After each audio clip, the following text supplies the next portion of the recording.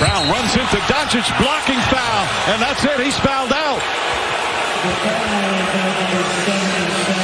Luka Doncic has fouled out with 4:12 remaining. So Boston, by getting stops, is able to get in transition. Great push by Jaylen Brown to attack in transition. They're going to challenge it. He has never fouled out of a playoff game. Only twice in a regular season in his career.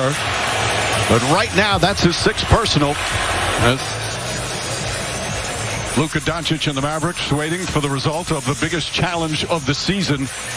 Will he foul out, or will it be a foul on Jaylen Brown? I thought it was a block, JJ. In real time, it looked like a block. This is closer once we slow it down. That right leg. A block. Well, they've made a decision. Jimmy Capers, Mark Davis, Kevin Scott now discussing it. Now they're putting the headphones back on.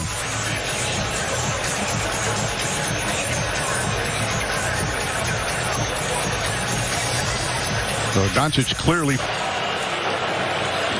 Replay has determined that Doncic does not establish a legal guarding position in the path of Brown.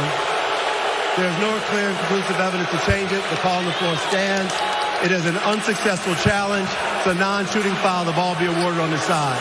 Doncic has been disqualified. A devastating result of the challenge.